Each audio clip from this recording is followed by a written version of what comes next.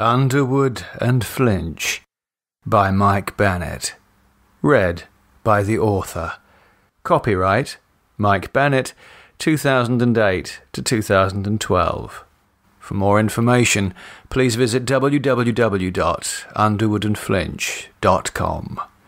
Episode 1. Prologue. Spain, 1958. Flinch looked in the rear-view mirror and saw headlights, their distant beams slivering over the surface of the coffin like moonlight on water. Then a third red light began pulsing above the headlights, and the trill ringing of a siren started. We seem to have attracted the attention of the authorities, sir." For a moment there was no answer. Then a low, muffled voice came from the back of the hearse. "Drive on, Flinch." "Very good, your lordship. Should I attempt evasive action?" But for the noise from the siren, the hearse was silent. Then the lid of the coffin slid aside, and Underwood sat up and looked out of the back window. "Where are we?" "About 30 miles inland from Malaga, sir." Underwood looked around, out into the night. Not much chance of losing them in this countryside. What is all that out there? "Olive groves." "Oh, how nice." "Perhaps I could attempt to outrun them." "No, don't bother, Flinch." Underwood looked back at the pursuing vehicle, then turned to address Flinch in the rear-view mirror. "Actually, I'm feeling rather peckish, and it's been so long since I had a drop of Spanish. What say we stop and see what they want? Do you have your gun?" Flinch opened the glove compartment and took out the Luger. He slipped it under the black top hat beside him on the passenger seat. "I do, sir." "Right." Underwood lay down in the coffin and settled himself. "Pull over, Flinch. Tell them you're British. Even Franco's fascist coppers should respect that and let you go about your business. And if they don't, well, they'll jolly well regret it, won't they?" He reached up and pulled the coffin lid closed on top of him. "Yes, sir." Flinch slowed the car and pulled up on the side of the road. He waited, watching as the lights of the pursuing car drew nearer. The siren fell silent, and the car rolled up behind them. Two figures got out. In the glow from his rear lights, Flinch recognized the strange, boxy headwear of the civil guard. The men unbuttoned their holsters and drew their guns. Flinch took his passport and travel documents from the glove compartment and wound down the driver's window. "Hola, senor." The guards glanced at him and paced around the hearse, eyeing it suspiciously. Then one of them barked a command in Spanish. "Salga del coche!" Sorry, senor. No comprendo mucho español." From inside the coffin, Underwood spoke, his voice muffled by the lid. "He wants you to get out, Flinch. Don't disappoint him. He sounds awfully miffed." Flinch opened the door and got out, his hands raised. Pardon me, senors." The guards looked at him as if he was something that someone had carelessly trodden into their carpet. One of them, the taller of the two, reached out and gestured for Flinch to hand over his documents. Flinch did so. "Inglés? You don't speak Spanish?" No, sir. I'm here on business." "Huh? What is your business?" Flinch cocked a thumb at the black Rolls-Royce Wraith beside him. "I'm an undertaker. I've been hired to deliver the body of a Spanish gentleman to his family estate." "Huh? Undertaker?" Yes. Dead people. My business is, dead people." The guard smiled. My business too, sometimes." He liked the joke and repeated it for his friend in Spanish. The other guard chuckled and tried the handle of the hearse's rear door. It was locked. He spoke to Flinch in rapid Spanish. Flinch's face was a picture of bewilderment. The tall guard translated the order. Open the car and take out the box." "Oh, but, senor, por favor, the casket is—" Flinch's protest was cut off by a backhanded blow across the face. "Open the car, now!" Flinch wiped his mouth. It came away dark with blood. He looked at the guard evenly for a moment before bowing his head. Then he reached in through the driver's door and took the keys from the ignition. He held up the keys to show them he wasn't holding a weapon, then walked around to the back of the hearse and unlocked the single heavy door. He pulled it open, then stood back. The guards looked in at what to them was an incredibly expensive coffin. "Okay, take out the box," said the tall guard. Flinch hesitated for a second, then replied, "Well, you'll have to help me, senors. It's very heavy." The guards exchanged a few words in Spanish. Then the shorter of the two went around to the opposite side of the coffin to Flinch and took one of the coffin handles. He motioned at Flinch to do likewise. Flinch obeyed. The tall guard took a few steps back and aimed his gun at Flinch's head. The shorter guard looked at Flinch and nodded. "Uno, dos, tres." They pulled, and the coffin slid out, foot end first. When it was halfway clear of the back of the hearse, the shorter guard grunted an incomprehensible command and began to lower the coffin down to the ground. Flinch followed suit. "Now, open it," said the tall guard. The moon found a break in the cloud and spilled silver-grey light over the scene. "Really, senors, I can't imagine what you think I might be hiding in there. There's only a body." "Open the box!" the guard shouted and pointed his pistol into Flinch's face. Flinch bowed and then came around so his back was to the guards, both of whom were now aiming their guns at him. Flinch smiled and lifted the lid from the coffin. The tall guard grimaced. Inside the coffin was the body of a man whom he estimated could have been aged anything between 30 and 40. It was difficult to tell when they had been dead for a while. The cheeks were sunken, as were the closed eyes, which were barely visible under the shadow of the man's brow, and the skin, typical of a cadaver, was the colour of white ash. It seemed almost aglow in the light of the moon. The guard admired the corpse's suit. It was expensive, black, and, more or less, the same size as his. Flinch cleared his throat. "Gentlemen, may I present the late Senor Underwood?" The shorter guard stepped forward, aimed his pistol at the corpse's chest, and fired. The body rocked with the bullet's impact. "Gentlemen, please!" Flinch began to protest. "You want to go into the box also?" snapped the tall guard. Flinch raised his hands and lowered his head. The short guard walked up to the coffin and began to feel the lapel of Underwood's suit. He said something to his partner in Spanish. "See," the tall guard chuckled. He was about to add something when, suddenly, the body in the coffin opened its eyes. "Well, it was a nice suit," said Underwood, "until you went and put a bullet hole in it." The guard managed to utter a syllable of disbelief before Underwood yanked him forwards as if to embrace him.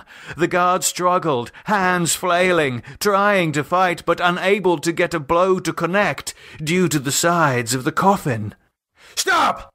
shouted the tall guard, trying to get a clear shot. "Stop!"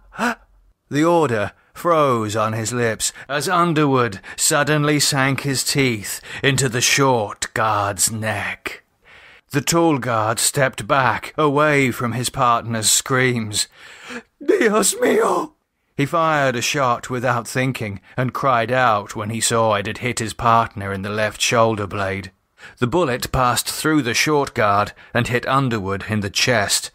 Underwood's eyes flashed up and saw the tall guard trying to aim despite wildly trembling hands. Underwood fixed the guard with a stare, savouring his terror for a few moments, before releasing him with a friendly wink. El diablo! The tall guard fired again, repeatedly, no longer caring whether he hit his partner or not, which was just as well because he did. Lo siento, Carlos! Lo siento! He was about to fire again when Underwood raised his face from the still pumping wound and shouted, Flinch! For God's sake, man, what am I paying you for? The tall guard had a clear shot at Underwood's head. He held his breath, aimed, but then another gun fired. The tall guard's head snapped back as a bullet from Flinch's Luger hit him just above the right eye. He toppled over backwards, dead. Sorry, sir, said Flinch. I had to go round the front of the car to get my gun. Yes, well, never mind. Underwood positioned his mouth over the wound and resumed drinking. Shall I get you a cloth, sir? Said Flinch, walking around to the passenger door. We've got no napkins, of course, but I believe I may have a clean shabby somewhere. He listened for a reply, but there was none, save the gurgle of blood in the throat of the dying guard. Flinch sighed and looked at his watch. He sat down in the passenger seat and took out his cigarettes. He lit one and pushed the door open wider so as to get a better view of the moonlit landscape. It was a lovely night, cloudy but warm. From behind him came the sound of a body falling to the road. Flinch? Yes, sir? Where's that cloth? I've got this bastard all over me. Sorry, sir. I was just enjoying the night. Underwood came around the side of the hearse. The blood that covered his chin and clothes glistened black in the moonlight. Oh, yes, it is nice, isn't it? Still, time waits for no man, old chap. You've got to get going. Flinch got up and handed Underwood a cloth. This is dirty. Don't you have a clean one? I'm sorry, sir. I haven't had a chance to do any washing these past few days. You are a clod, Flinch. Underwood took the cloth and wiped his face and hands. Yes, sir. Very sorry, sir. Will you be getting back in the casket or driving up front with me? Neither. Look at me, Flinch. This suit's utterly ruined. He ripped his shirt and waistcoat open and pointed to the bullet wounds on his chest. The black holes had stopped bleeding and already begun to heal. Look where that bloody fascist shot me. Not a very nice welcome, sir. No, indeed, said Underwood, kicking off his shoes. He picked them up and inspected them. Well, these are all right, though. Nothing a spot of spit and polish won't take care of. He handed them to Flinch. Yes, sir. I'll have them looking as good as new before tomorrow evening. Not that I'll be needing them tomorrow evening, but still, good show, Flinch. Would you like me to take the suit, sir? No, it's had it, I'm afraid. It's soaked up more claret than your grandfather used to at Christmas. Oh, dear. But here. Underwood removed his cufflinks and took out his watch. He unhooked it from his waistcoat and handed it and the cufflinks to Flinch. Take these, would you? Flinch took them. Of course, sir. He slipped them into his pocket. Now, are you sure you know the way? Yes, sir. I have my map and directions. Good. I'm going to have to go on ahead. It'll be light soon, and I want to get in and smarten up before the sun rises. Yes, sir. Very good, sir. Well, so I'll see you in a bit then. Underwood made a shooing motion at Flinch. You'd better get back. I know the suit's wet, but it'll still go up. Flinch nodded and took a few steps back.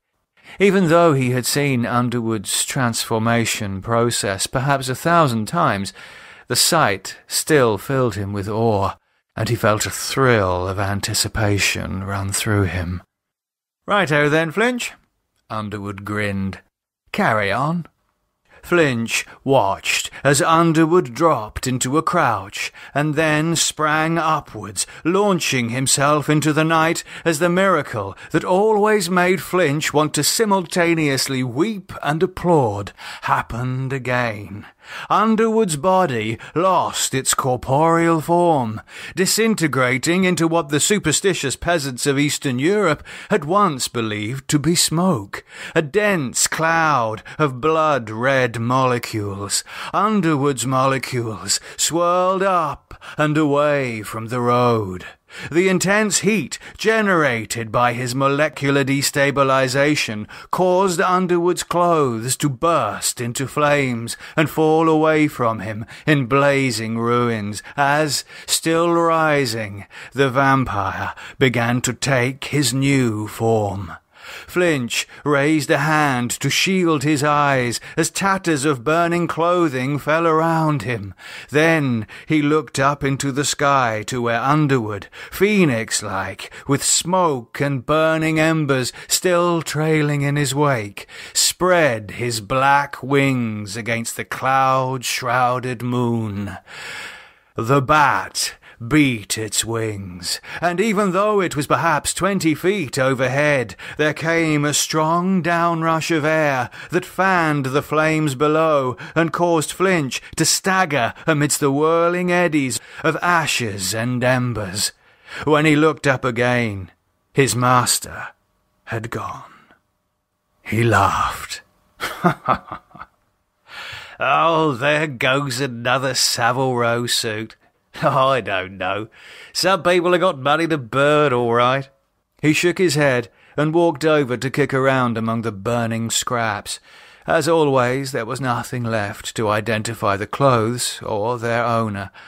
He walked around to the back of the hearse and looked down at the guard that Underwood had been feeding on. He bent to feel for a pulse.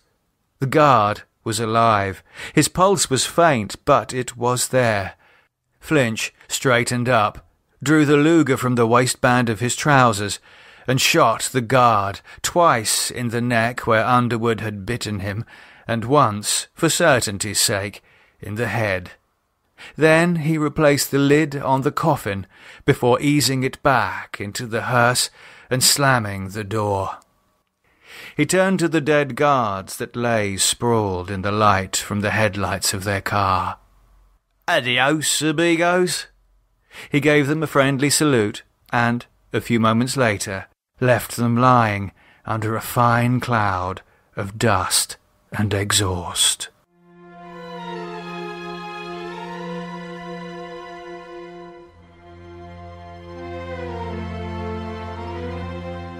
Flinch saw the distant lights of the farmhouse from miles away. At first he thought it was a star, low in the sky, just another light in the pitch-black country night. But as he grew nearer, the light grew larger, becoming a small cluster, and then distinct, individual lights. Now he could see the shape of the building against the hills and trees that surrounded it. He felt a mingled sense of sadness and trepidation as he approached the gates. He was 47 years old, and had been Underwood's guardian for 20 years, succeeding to the role after his father retired back in 1938. What a time for the old man to retire, the eve of the Second World War. The war had been a ferocious and terrible time, but what adventures he and his master had had together. And now, here he was, rolling towards his own retirement, much earlier than his father had done, and much earlier than he himself had ever expected to. He'd never thought of himself as being a farmer, not least an olive farmer, but when his lordship had informed him of his wish to lay himself to rest, they'd had to decide where that resting place should be. All the allied Western countries were becoming increasingly difficult to keep a low profile in. It really came down to Africa, Spain, or possibly Italy. However, his lordship was uncomfortable with Italy's proximity to the Eastern Bloc countries, and since it had a thriving communist party of its own, he had felt it best to steer clear of it for now. Underwood didn't want to wake up under communism, so, of the remaining two, Flinch by far preferred Spain. Underwood had accepted his decision, and they'd made the necessary arrangements to procure this remote farmhouse deep in the countryside of Europe's only remaining fascist dictatorship. Much as Flinch disliked the idea of being in a fascist state, the sect was strong here, and he had no fear of being interfered with. Though obviously their earlier run-in with the law meant that word had yet to filter down to the lower ranks of the civil guard, but these things took time. The Spanish house had seemed perfect. It was surrounded by olive groves for miles around. The groves had come with the land, and Flinch had arranged for a farmer and his family to move into a smaller house on the land in order to manage the crop. The farmer would teach him the tricks of the trade, though whether or not he would actually become a farmer himself or just be a wise overseer, he hadn't yet decided.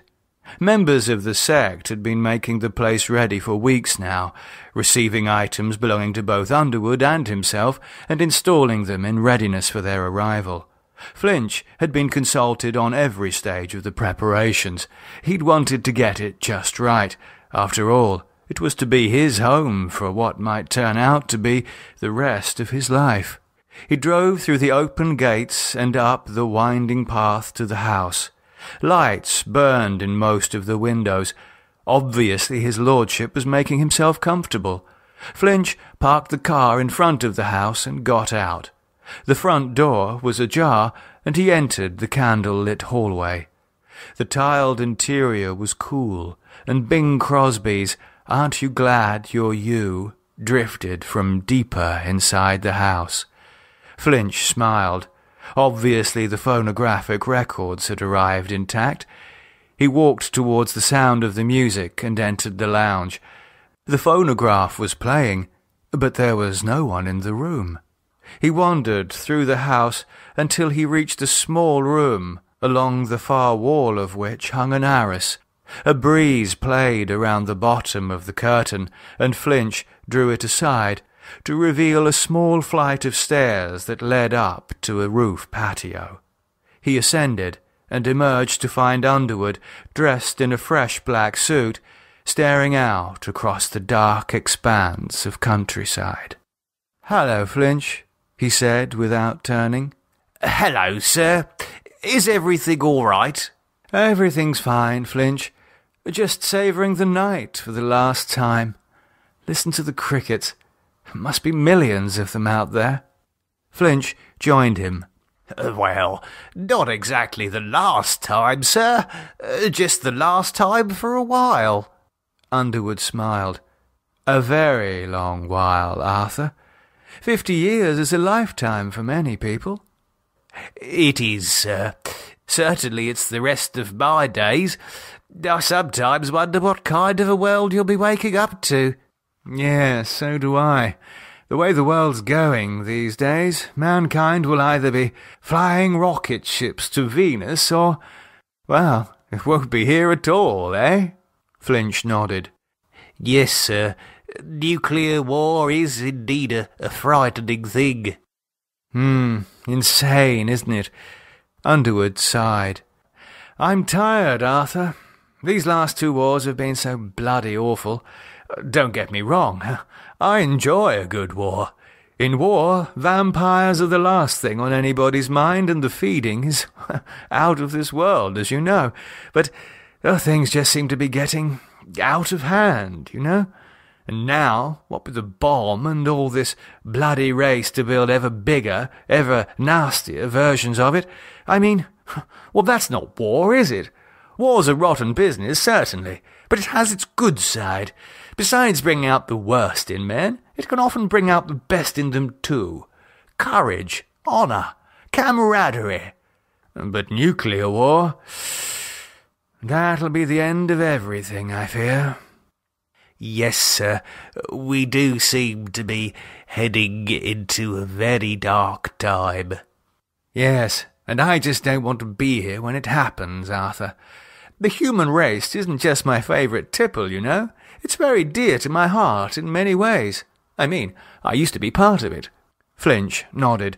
He reached into his jacket pocket and took out his cigarettes. Perhaps a fag would cheer you up, sir. Underwood took one and accepted a light. Thanks. He exhaled the smoke in a sigh.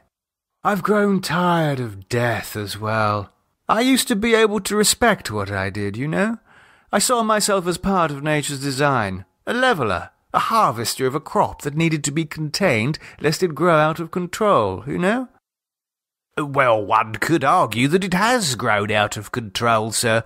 The population of the world isn't exactly dwindling. No, I realise that. But the A-bomb, the H-bomb, and whatever other lettered bomb they might be working on at the moment, they'll take care of the population in an instant, do the work of 1 billion vampires overnight. Yes, sir, you're not wrong there. Unfortunately. I think we all question the meaning of our existence from time to time, sir. What am I here for, we ask ourselves. What does it all mean? Any ideas, Flinch? Not really, sir. Life is just being here and trying to make the best of it before they finally do drop the bomb. Underwood smiled. Yes, of course it is. Still, I do know what I'm here for, and my reason, as I see it, my purpose, is about to lie down and, as you say, die for 50 years. I'm leaving you at 6s and 7s with your raison d'etre, am I, Arthur? Flinch looked away over the balcony. No, sir, I shall continue to serve you. My duties may be about to change, but you'll still need me, even if it's just to polish the silverware. Underwood smiled. Thank you, Arthur. He laid a hand on Flinch's shoulder and looked to the east where the night was beginning to blue at the horizon. Ah, look, the morn in russet mantle clad walks upon the eastern thingamabob. He dropped his cigarette and ground it out underfoot. Come on, old chap. We have work to do. I've already been down to check on the crypt, and everything's been done to order. All we need do is get on with it. They went downstairs and through the house until they came to a room that had been designated as the library. Whatever this room had once been when it was a farmhouse had been thoroughly scrubbed away. Packing crates filled with books were piled up everywhere, and the walls were lined with bookcases waiting to be filled. Do you plan on spending much time in here, Arthur? I imagine I'll spend a good deal of time here, sir. Books will probably be my primary source of entertainment. Did you speak with Senor Largo about getting a television? I did, sir, but decided against it. No doubt it will just be what General Franco and his chums want to say, but I've no interest in listening to any of that nonsense. Not that you could understand it anyway, eh? Underwood walked to one of the bookcases. It was the only one with a book in it. Underwood picked up the book. It was a paperback copy of Dracula. He handed it to Flinch. Oh, a cunning marker, by the way. Flinch smiled. I had Senor Largo and his people mark the spot with what I felt was an apt title. Yes, I must say it made me chuckle, but not as much as this. The book had been lying against the concealed switch. Underwood pressed it, and there was a click. He stepped back and took hold of the edge of the bookcase. It was hinged, and he swung it slowly open to reveal a staircase that led down to dim candlelight. Bravo, Flinch. Merely following your instructions, sir. Yes, but still, it's terrific fun, isn't it? Shall we close it up again, and then you can have a go? Flinch looked at his watch. I really think we should be getting on, sir. I could have plenty of goes in the future. Yes. A flicker of regret played at the edges of Underwood's eyes. Yes, I'm sure you shall. Oh, well, let's be getting on, then. He stepped into the secret passage beyond the bookcase. Flinch followed. The stairs ran down the side of the wall into the cellar. Candelabras had been set into the walls at regular intervals, and now all blazed with light as Underwood and Flinch walked to the oak coffin that sat on a low stone plinth in the centre of the floor. "Lovely job down here too, Arthur. Still, a bit musty though. You'll need to air it fairly regularly." "Yes, sir." Underwood laid a hand on the coffin lid and stroked the polished surface. Then he turned to Flinch. "So, about the resurrection procedure, you're all clear on what to do?" "Absolutely, sir.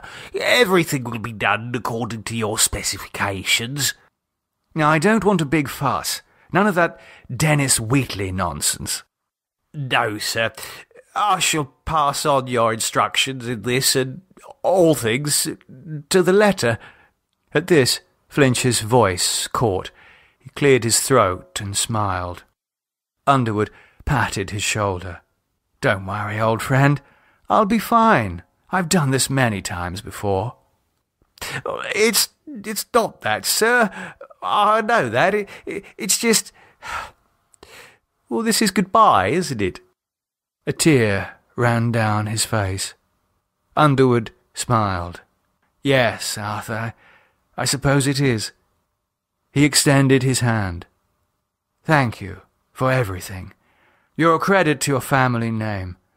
And when I look in your eyes, I can see your father, his father, and all of their fathers going back over the centuries to dear old Matthias. You've all been my friends and most trusted servants, and I shall always be thankful to you all. You've done them proud, Arthur." "Thank you, sir." Flinch took out his handkerchief to dry his eyes. "Thank you very much." He took Underwood's hand and shook it. "All right, then." Underwood tapped the coffin lid. "It's that time, I'm afraid." "Oh, just one thing, sir." Flinch reached into his pocket and took out Underwood's watch. "Will you be wanting this with you in your repose?" Underwood smiled. "No, I think it's best if you hang on to that. Keep it wound for me, would you?" "Of course, sir. I shall wind it every evening at sundown, just as I always do." "Capital." Underwood turned and opened the coffin, lifting off the heavy lid as if it were made of cardboard and not of fine Spanish oak. Nothing like the smell of a new coffin, eh, Flinch?" He set the lid down against a nearby pillar. Flinch smiled. "No, sir." Underwood got inside and settled himself down. "Oh, very nice. Just my size." Flinch wrung his hands. "Are you absolutely sure about this, sir?" "Yes, Flinch. Everything needs to die once in a while, even if it isn't a real death." "Just hibernation, sir?" "Precisely. Just hibernation, Flinch." Flinch nodded sadly and picked up the coffin lid. He laid it carefully onto the coffin and slid it up into position, stopping short of Underwood's face. "May I just say, sir, just how much of a pleasure it's been to serve you?" "Thank you, Flinch, and may I say that the pleasure has been entirely mutual." Flinch laughed and wiped a tear from his eye. "Goodbye, master." "Goodbye, Flinch. Enjoy your retirement." "Thank you, sir. I shall, sir." Underwood crossed his hands over his chest and closed his eyes. Then Flinch slid the coffin lid over the face of his master and let it fall into place with a dry, heavy sound of finality. He drew his palm slowly and silently over the smooth surface of the coffin. "Rest well." He turned and walked to the nearest candelabra, where he blew out the candles one by one. He continued this process slowly around the cellar until he came to the stairs leading back up to the library. There He snuffed out the last light and slowly ascended the stairs towards the dim glow of a new dawn. Thank you for listening to Underwood and Flinch. More episodes will be added to this YouTube channel soon. To download the entire audiobook for free right now, go to www.underwoodandflinch.com or search for it on iTunes. Thank you.